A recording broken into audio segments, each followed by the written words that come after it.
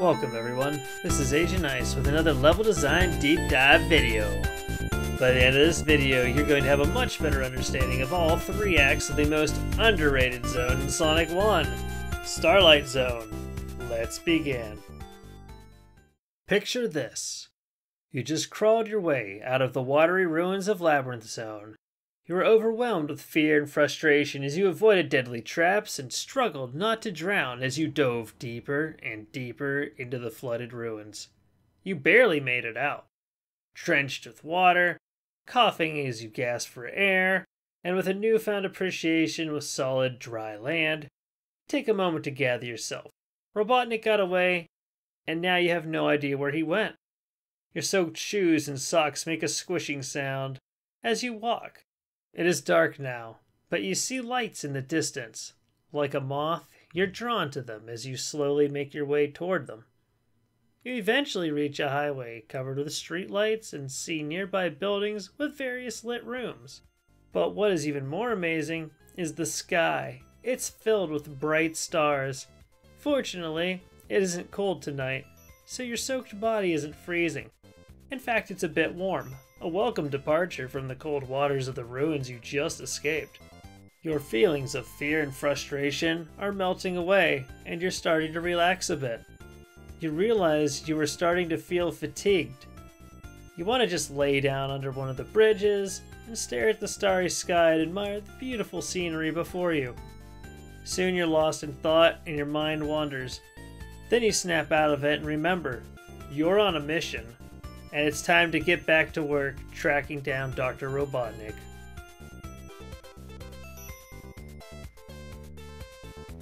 Starlight Zone is the fifth zone in the first Sonic the Hedgehog game. It's also the second to last zone in the game.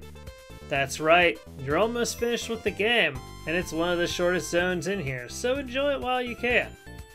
And what better way to enjoy it than with a level design deep dive video? So let's do what we always do, and see where Starlight Zone shows up. Once again we see it in Sonic Drift as a track named Starlight. It's even referenced in Team Sonic Racing on a billboard, Starlight Scent. It also shows up in the Adventure of Sonic the Hedgehog cartoon, the Sonic X Archie comics, and the Sonic comics by Fleetway, and Sonic Colors sort of. Here's some additional cool facts about Starlight Zone. This is the last zone where you can get a bonus ring, so make sure that if you didn't get your emeralds yet, you get to the end with at least 50 rings so you can take a try. However, if you need more than 2, you're kind of out of luck for that good ending. Also, this zone was originally intended to be the 4th zone in the game. That's right. You would have been playing this instead of Labyrinth Zone, which would have originally been the second act in the game. Have you ever played Starlight Zone and were immediately confused by the sound of a goalpost spinning even though you were nowhere near one? Well, that's because they used the sound effect of the goalpost for the background music for this zone. So don't worry, you weren't going crazy. Well, probably. Hopefully. One final little juicy tidbit is the layout for Act 1 of Starlight Zone was actually implemented in level 7-1 in the Gameland area of Sonic Colors. It doesn't look the same, but it's the same layout. Now let's take a look at the level itself. You're on some kind of elevated green road that's made out of metal that has a white top to it. It's got lights embedded into the metal parts of the road and several street lamps and occasionally even some bushes, it seems. In the background, you'll notice a dark sky with plenty of purple and white stars. It looks pretty nice, really. But if you drop down, the background will begin to change. Instead of seeing a starry night sky, you'll start to see buildings that are lit up in the background. And they're pretty far back there, really. Drop down even further, and you're going to be met with a different sight. Stone and brick buildings with metal fire escapes are right next to you. This is really cool because we get to see up close and personal the architecture that's likely used in the rest of the city in the background. However, there's something very off about this entire city. There's no people. It just seems like there's a bunch of badniks and you know Dr. Robotnik's hanging around somewhere. So who lives in or uses all of these buildings? The world may never know. Now let's look at the difficulty and feel of Starlight Zone. This zone is both fast and slow, easy and hard. Although we've already experienced the ability to take several different paths in other zones, Starlight Zone really kicks it up a notch. BAM! It really is the tale of two cities, especially with the two layers of the city in the background we pointed out earlier. Like usual, the route you take will determine how fast you get to that goalpost as well as how much of a slog that journey is going to be. They create complexity by offering several paths to get you through each act. They create difficulty by relying on momentum-based mechanics for some of these paths, placing badniks tactically that you generally cannot destroy, one of which they usually put several of in the same area that explode and shoot projectiles all over the place. And of course, you need to be careful platforming to avoid falling from your death, and fireball launches that are waiting for a chance to nail you. And let's not even talk about the crumbling and falling floors. Now, in spite of all of these dangers, I'd just rate this place a 5 out of 10 for medium difficulty. I think experienced Sonic players or platforming veterans in general will not have too much trouble, but I've personally seen many newcomers struggle here, and for good reason. That being said, it's a really cool zone, and you can tell that they put a lot of effort into designing it. Now let's take a look at the environmental hazards that we're going to run into in Starlight Zone. Starting with the fan. This thing blows in more ways than one. Not only does it help circulate the air, but it also blows you back and prevents you from moving forward at times. Heck, sometimes it'll even blow you into enemies, and that really blows, especially if you're in a hurry to get through the stage, or you're trying to keep your ring so you can try the bonus stage at the end. Crumbling and falling platforms. Step on these and they fall apart or drop out from underneath you. It can make you fall down to another area of the level, or to your death. Perhaps a testament to the shoddy construction of robot slave labor. Big half spike ball chain. It's a big spiky ball that's kind of cut in half that swings back and forth on a chain. You can jump on top of it and ride it like a platform that moves. Pretty cool, but watch out for it. Teeter-totter spike balls. So the teeter-totters use spike balls as a counterweight to propel you into the air. But if that ball touches you, it's gonna hurt. So be careful, and also try not to fall off because you might fall to your doom. Speaking of falling to your doom, yes, you can fall to your death in this level, just like any other level. Getting squished. You almost have to be trying to pull that one off, but it is possible to get squished in a couple of places fairly easily if you're not careful. Now let's look at the enemies. Since this is the second to last zone in the game, you might be expecting a lot of new enemies. Well, there's fewer enemy types in this zone than any other. In fact, there's only 2 types of enemies you're going to run into. You have the bomb. These guys have a short fuse, and if you get too close, they'll light it, causing them to explode and shoot 4 projectiles from their location. No, you can't bop these guys, so don't even try to fight them. Just try to avoid them and their projectiles. Orbonaut Uni Uni. Unlike the Orbonauts from Labyrinth Zone, these guys don't throw their spike balls at you. They keep them like a shield and just sort of spin toward you slowly. Try to jump over them or go underneath them. Alright, now let's take a look at Starlight Zone Act 1.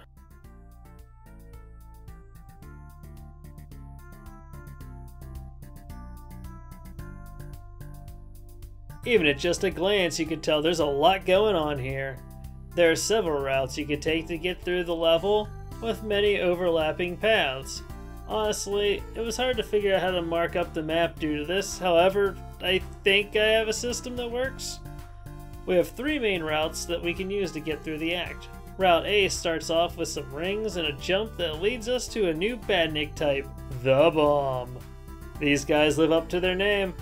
Take that yellow spring behind him and get past another bomb. You don't want to stick around too long because these guys will blow up and maybe hit you with their projectiles.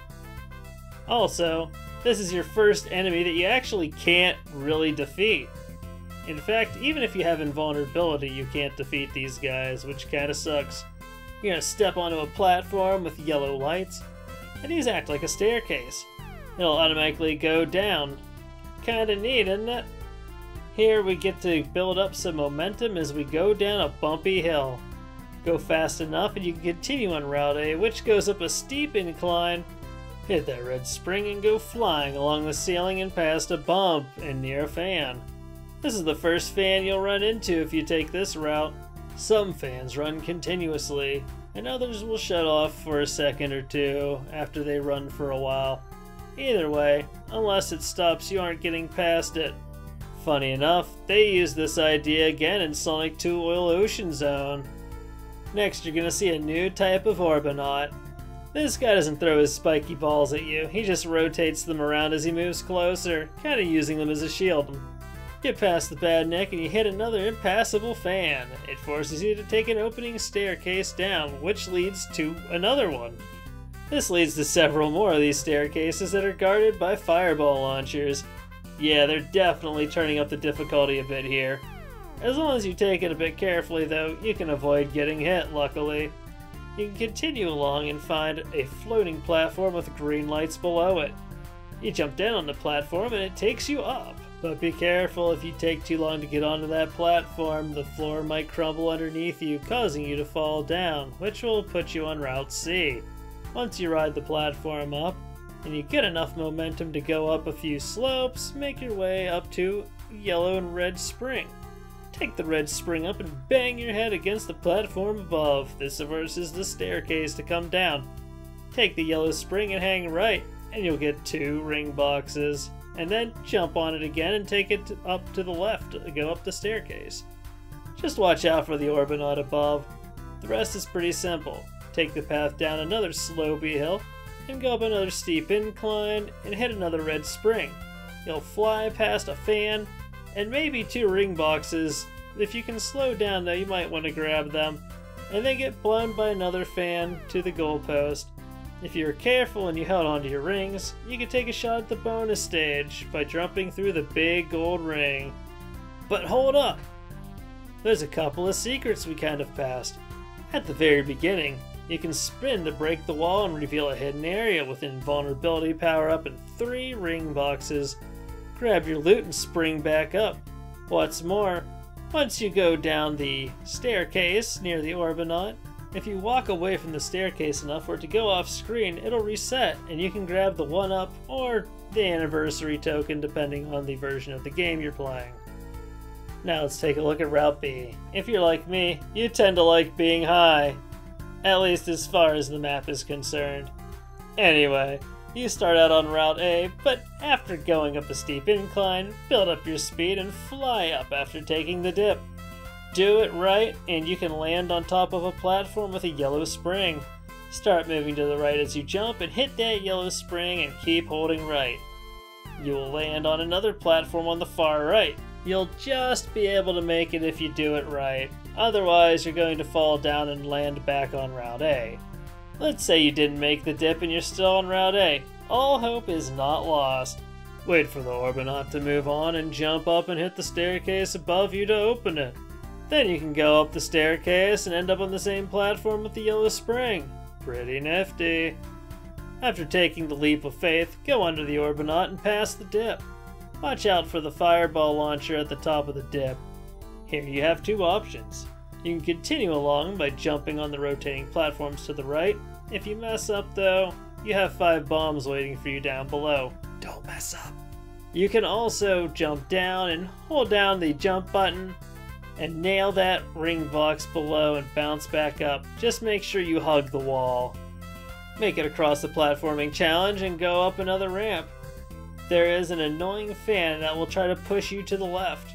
Just wait till it stops or keep moving to the right until it stops blowing you off. No pun intended, of course. Go past an Orbinaut and through a loop-de-loop. And take the stairs platform down. This puts you back on Route A for the remainder of the level. Fortunately, by this point, you're almost to that goalpost. Alright, now let's take a look at Route C. This is the lowest path you can take in this act. And unlike before, we aren't taking that steep incline up. Nope, we're dropping down. This puts us through a fast-moving section with a loop. However, be careful, because after that loop you'll go up a hill and across collapsing platforms. What's more, you might just run off the edge into a pit, so slow down and get past the Orbinaut, and get past the rotating platforms. Then, through a dip, and more rotating platforms. They really like these things. Watch your step, because if you miss, you might fall down. There are a few collapsing platforms waiting for you after the first 2 sets of them, and then you go down another 2 sets of rotating platforms, which will require you to drop down. You're going to have to either be patient and ride them down, or you can be impatient like me and just walk off the edge and hope for the best. Now you're going to continue along to the bottom and hop up a platform that'll take you up to another moving platform that will take you to an area with more rotating platforms to get past. Make your way up toward the top and continue across the gap, and you will see a goalpost. Yes, this act, much like Springyard Zone Act 2, actually has 2 goalposts, one right under the other. But wait, that wasn't enough paths for you? We can skim over some alternate routes really quickly. First off, let's talk about sub-route BA. Once you get to the Troll Ring Box, you can view the rotating platforms and just drop back down onto Route A if you decide you want to take it. There's also sub-route AA. You can take Path A, but passing the Fireball Launcher spam area, jump up and hit the stairway platform to make it come down. Then you can just take the stairs up, keep working your way up, hitting another stairway by the vulnerability power-up, and now you're back to Route A.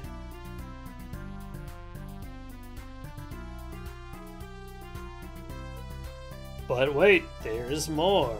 For sub-route CA1, take Route C and get past the 4 rotating platforms and jump up to hit the stairway platforms that are above you right after this section.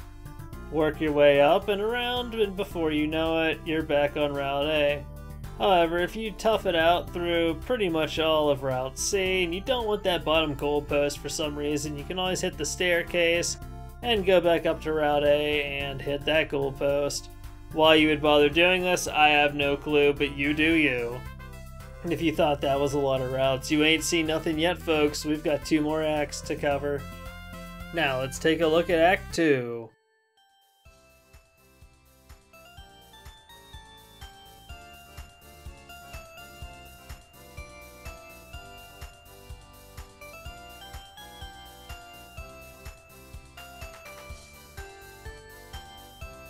Act 2 starts off with you standing next to a red spring. You can take the hint, or don't, but you need to make it up the ramp. At the top, there will be an Orbinaut waiting for you. If you just ran up, you'll just need to jump over it to avoid damage. But if you took the spring, you can simply hold right and fly past it, and then barrel down the slope. Route A will go through a couple of loop-de-loops, and up another ramp. Land on the floor and walk forward until you fall down to a platform below. Here you need to exercise caution. There are 5 bombs waiting for you. It'll be hard to get past them until some explode. You can be impatient like me and take damage to abuse invulnerability frames, or just wait for some to explode and jump over the rest. This will lead you to another ramp and a fan. The fan won't allow you to get past it, so you must take the rotating platforms above to get by. Be careful, because you can get crushed here. Land on the platform above and run by a fan that'll give you a bit of a boost. Booster! Get up enough inertia to get through the 2 loops and up another ramp. Be careful, because you have another Orbinaut waiting for you. Jump over or roll under it and hit the staircase platform that'll take you down below. And watch out for another Orbinaut. Now, you get to meet the Teeter-Totters. If you touch the spiky ball, it'll hurt you and maybe send you flying downward. Now listen up, because there's a trick to this. Hit the far end of the side opposite of the ball to launch it into the air so it flies up and over to the other side. The more times you do this in succession, the higher it'll go. There you stand on the teeter-totter partially determines how far you'll fly up when it lands on the other side. If you stand on the far end, you'll get as much boost as you can. However, you can actually stand right in the middle and get the same boost as you would being on the far edge. That's pretty convenient considering it's a lot easier to stand in the middle. Anyway, spring yourself up to another teeter-totter and do the same thing with it. This will allow you to reach a platform above with more bombs. You can easily avoid them and move quickly and jump onto another rotating platform to get across the gap. Grab yourself 5 ring boxes for your efforts and then drop down over the ledge you just jumped over. This will make you land on a platform below that will gracefully take you down to a slope. Go down the slope and grab that goalpost. Now let's cover Route B. After the 2 loops in the beginning, hold right after going up the ramp. This will allow you to go onto a platform above. Go over a curvy road and take the elevators down. Just watch out for that red trap spring up top and the Orbinauts waiting below. This will put you back on Route A. It's short, but it works. It just isn't necessarily the fastest route. Route C is the lowest route in this map. After loops, slow down and fall through the crumbling platform. Or just fly up the ramp and hold left to fly over the fan and land by them. After you drop down, a fan will boost you forward toward a steep slope that leads to a loop. Now we're getting some speed. The loop will shoot you straight down until you hit a half pipe where you can fly up and grab some rings. Hit the yellow spring below and continue along past the Orbinaut. Go through another loop and down another hill and through yet another loop. Yes, this place has more loops than Green Hill Zone. Go up and land on the platform you just shot past. Here you have this blocky staircase that slides around. Use it to get across the gap, and then use the teeter-totters to go up and over to the right. Spring up past the fan and run forward up a couple of ramps and hard right to the goalpost. Now let's discuss Route D. While on Route C, you'll go through a loop and fly down a steep drop. Use this momentum and hold right and land on a platform. Be careful because there are 4 bombs waiting for you here. Also, don't get too close to that fan or it'll blow you off the platform. Take the rotating platforms up immediately to avoid the bombs hitting you, and make your way to the right. Get past an Orbinaut and go up an incline. You'll need to make sure you have some speed built up unless you're playing a version that has spin dash. Fly over some crumbling platforms and hit a yellow spring and hold right for dear life. Keep holding right because you have 3 bombs above you. The fan will help you get away though. This also helps you land back on Route A. Alright, now let's talk about the 5th and final route we have to cover, Route E. About halfway through Route C, you're going to go through a loop-de-loop and then be shot into the air. Hold right and go up the platforms up to another one that takes you to a teeter-totter. From there, use the teeter-totter to spring yourself up, hit a yellow spring and go right onto the platform above. Jump onto a floating platform that'll take you up to another floating platform that'll take you to another floating platform where there's a small hill. Run down the hill and you're right there at the goalpost. Now that we've covered the main routes, there are several sub-routes you could take, but we're only going to take a look at sub-route CD for CD's nuts. Got him! On Route C, after the 2nd loop and steep drop, you're going to jump toward the top of a curved hill that takes you down to another loop, and that should get you onto a platform with a steep curve. If you have enough inertia, you can go up it, and then you'll run to a fan that'll push you to the right, which will allow you to go up to the next floor. Here you're going to have an invulnerability power-up, as well as a ring box, and even a 1-up or anniversary token depending on which version of the game you're playing.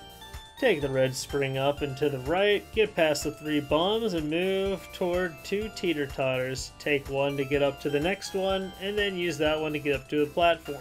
There's going to be 2 bombs up here, and the first one's probably going to activate as soon as you get up there. You might want to drop back down onto the teeter-totter and then let that bomb explode before you come back up.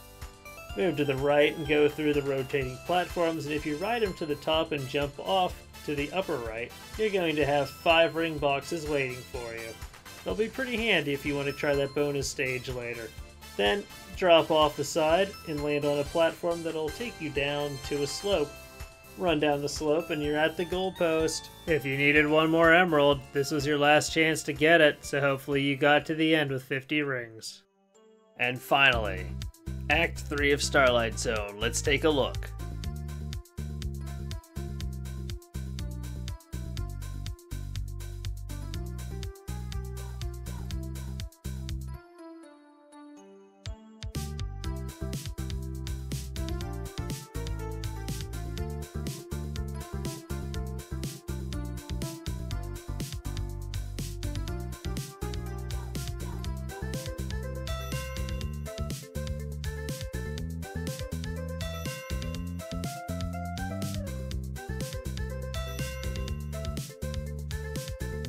This deep dive video might make the zone sound like it takes a while to get through any of these acts, but in reality it doesn't take very long at all. They're very short, and you'll see that when you play them. Act 3 is going to take a little bit longer due to some of the complexity, and of course there's a boss fight at the end, but this is still going to go relatively quickly.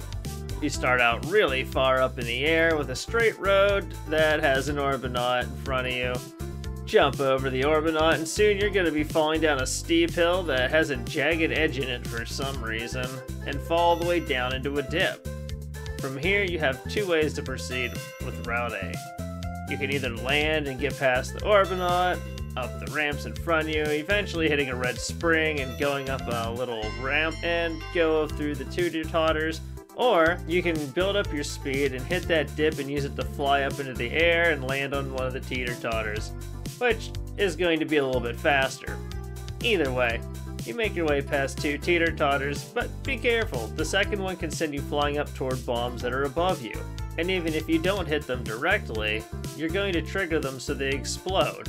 However, you can avoid this happening to you by standing just off-center on the teeter-totter that'll bounce you up into the air without going up too far. Then hurry up and grab that invulnerability because you're going to need it in a few seconds. Make it past all three teeter-totters and you'll land up above. From there you're going to go up a ramp and then down a hill and through a loop. This is reminiscent of Act 1 because we have another steep slope that goes up and a red spring that'll send you flying the rest of the way up along the ceiling. Hit the spring and go through 3 loops. Yes, they really liked using loops in this zone. But can you blame them? Blow past the 7 bombs on the ceiling above you and get onto the platform on the right so it'll move you up. You might want to wait for the bombs to explode just to make sure you don't get hit by those projectiles.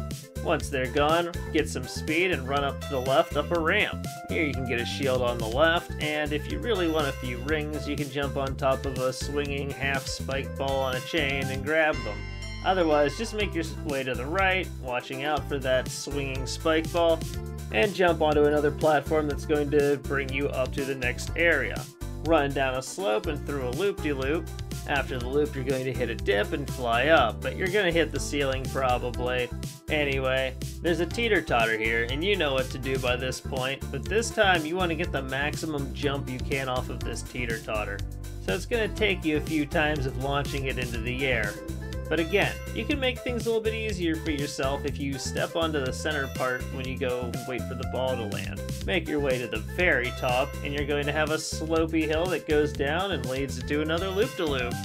From there, you're going to go flying down, past a fan that's going to blow you to the right even more, and you're going to hit a checkpoint where you make your way to the boss. Now, there is a Route B to this map, although it's very short-lived and probably not even really worth taking. So remember when we got past those 3 teeter-totters at the very beginning? Well, you go up a ramp, go by the fan, get you some speed up and jump, and you'll make it to a platform that's kind of hanging out there. This will make you go past 3 Orbinauts, which, yeah, have fun with that. And then you'll go up a ramp to a fan that'll blow you to Route A. Now maybe Route A and B aren't your thing. Well, you can always take Route C, which goes through the middle of the map. While on Route A, instead of taking that steep path up and then hitting the red spring to go toward the top of the map, we're going to actually drop down. Go over a little bit of a hill and then down a very steep slope. At the bottom there's a dip and you can use it to go flying into the air and maybe even land on the sliding staircase platform up above. But let's say you want to get that invulnerability power-up that you blew past. Well, just land on the ground, grab it, and hit a red spring and use that to get up to the sliding staircase platform up above. Then you can easily get past the 4 bombs waiting for you. Otherwise, well, you just have to jump between them, which isn't too hard. Go over a crumbling section of the road, and then up a ramp where there's a fan that's going to blow you to the right. You're going to see 2 Orbinauts, but honestly you should be able to just spin underneath these guys and avoid them. However, there's a 3rd one at the bottom, so be careful. Now from here you actually have 2 options that you can take. You can either go past the Orbinaut and up, watching out for that fireball thrower and the other 2 facing each other right after it. Or, if you still have your invulnerability, you should be able to easily run through the Orbinaut and spin to go through the wall. Down below you're going to see 3 ring boxes and even more invulnerability. Grab those goodies and head right. No matter which way you go, you're going to end up on Route D, which we're going to cover next. Now, let's say that you're fond of the lower paths because you like a challenge and bottomless pits. Well then, Route D is the path for you. This one's going to diverge from Route A fairly quickly. We can skip all that teeter-totter nonsense up above and instead stand on crumbling platforms that are right in front of the Orbinaut. Once you fall down, you'll be on Route D. There's a fan blowing you to the right and there's 4 bombs waiting for you. You can either trigger the bombs and slowly make your way across, or just have a couple well-placed jumps to get across with no problem. There's going to be 4 troll yellow springs here. I don't know why they did that. I guess they were bored. And then there's a teeter-totter. So here's the thing. You can do a couple things with this teeter-totter. But first, you're going to probably get bounced up once and see a bomb light up. I would suggest waiting until it explodes before trying to go up any higher. That being said, if you get the maximum boost from the teeter-totter, you can actually hang left, and there's going to be a ring box, an invulnerability power-up, and a 1-up or anniversary token depending on the version of the game you're playing. From here you can either go and run and jump and hopefully land on the platform that you could have bounced up to on the right, or you can just drop down and hit that teeter-totter again and then use it to go flying up. Be careful because there'll still be one more bomb there. Now you've got 2 spinning platform areas to get past. This shouldn't be too hard, but watch your step, it's a long way down. Once you make it across, you're going to be at stairway platforms again. Once you step on them, they're going to go down. But be careful because there's 2 fireball launchers guarding this spot. Make your way all the way down, going past the falling platforms and past a fan. You'll probably want to jump because if you don't, you're going to end up landing on those bombs below. And if you take too long, that fan facing the opposite direction, well, it's going to push you back toward the bombs. So you're going to need to be a little bit quick and careful here. Go past some more falling platforms and up a ramp where you're going to find a fan pushing you to the right. Just jump onto the platform in the middle there, and then wait for the sliding staircase to give you an opportunity to get on top of it. If you want to collect some rings, there's a few at the top. Otherwise, just make your way over to the right and continue along Route D, going down a ramp. This is going to lead to a dip and another ramp going up, where there's a fan blowing to the right yet again. I don't know why it's here, but it's there. Anyway, there's going to be another half-swinging spike ball on a chain. If you jump on top of it and you ride it to the left, you're going to find a platform where there's 3 ring boxes and a shield power-up. This might be worth grabbing. Then of course make your way to the right, going past more falling platforms and up another ramp. There's an Orbinaut guarding a ring box, but you should be able to jump over him and grab it. Get past him and head to the left, and there's another Orbinaut with a teeter-totter. Do your jumps well and you'll be able to land on that teeter-totter without losing your shield. Send that spike ball up, and as soon as you get an opportunity, land on the platform up above and haul right. Otherwise, you're going to get hit by the 4 bombs hanging off the ceiling. Head right past 5 bombs hanging off of the ceiling, and avoid that red trap spring because it'll send you back toward them and you're probably going to get hit by the explosion. There's also a stair platform here, so jump up, bang your head on it, and it'll open up. Just watch out for that fireball thrower. Go to the left, up another ramp, and you're going to see several bombs and another Orbinaut. This is the same way you would end up if you took Route C. Anyway, what you're going to do here is actually wait for the Orbinaut to move and let a couple of those bombs explode. Probably jump over the Orbinaut and head right up the ramp, hit the checkpoint, and bang, you're at the boss. To offer a humble mention to what I labeled Route E, which probably shouldn't even be called a route to be entirely honest. While you're following Route C, you go past some bombs and there's going to be platforms that crumble that lead to a ramp and a fan that blows you toward 2 Orbinauts. Well, if you drop down and you do it right, you can land on a teeter-totter below without hurting yourself and trigger a couple of bombs. Use this to bounce up onto the left and then wait. Then, whenever the bombs are gone, jump onto the teeter-totter on the left and use it to get onto the one on the right. And then use that one to get onto the platform on the right. You'll have access to a ring box and an invulnerability power-up.